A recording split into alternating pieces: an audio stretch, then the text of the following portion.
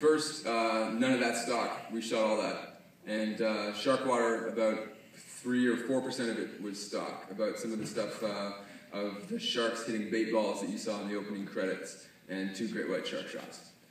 Well, you've been shooting underwater since you were a kid. So were any of these like old images that you took a long time ago, or were they all specific for that? None of these were old images, but I got a little story to tell you. So, funding this movie, I thought would be a lot easier because Sharkwater had some success. And so we went out and we pitched this movie, and all of a sudden we had $5 million. And this was going to be a 3D IMAX movie, and everything's going great. We had 11 people. We were traveling the world shooting this movie. And then Ottawa happened. And I was spray painted green and fist pumping and saying, you know, we don't just need Priuses and compact fluorescent light bulbs. We need a revolution. And 2 days later, all $5 million were gone. And we were left with $150,000. And so we had to make the movie on, you know, a radically different budget. We made this for half the money we did Sharkwater.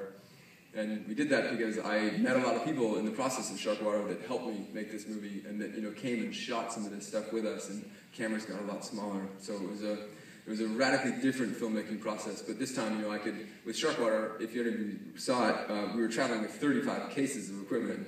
It was a ridiculous amount of gear, and on this one, you know, I could take a little carry-on bag and sneak in and out of countries with relative ease.